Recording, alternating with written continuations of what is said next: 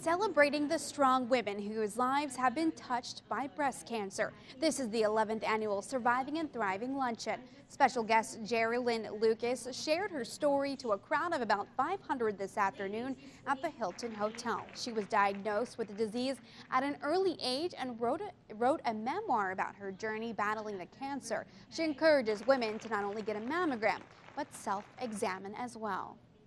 I found my own lump when I was 27, and I am convinced I saved my life. It was such an aggressive cancer. A lot of things hurt more than getting a mammogram, or doing a breast exam is painless. So don't be scared.